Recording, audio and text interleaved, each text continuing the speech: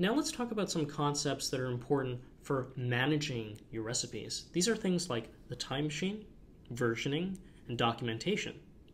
Let's go through them one at a time.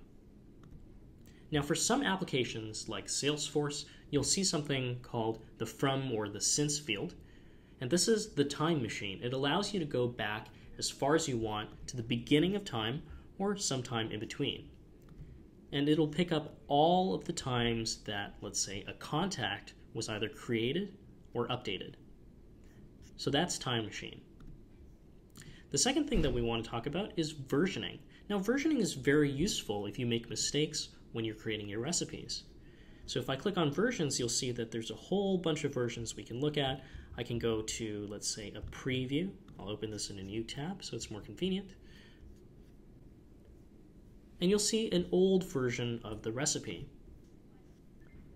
You can see down here, for instance, that we haven't added the formula in this case, so that's the old version. And you can actually restore this if your current one isn't working. All you have to do is make sure that the recipe has not been started yet, and it'll work just fine. The third concept we want to talk about is documentation.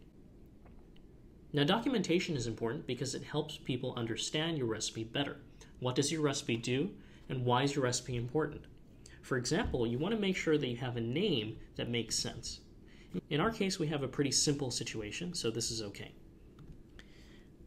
We should also edit the description and put something a little bit more informative than this, and save it. And one more thing that we can do is add comments to each step. For example, here, if I go all the way over to this little bubble, I can click Add Comment.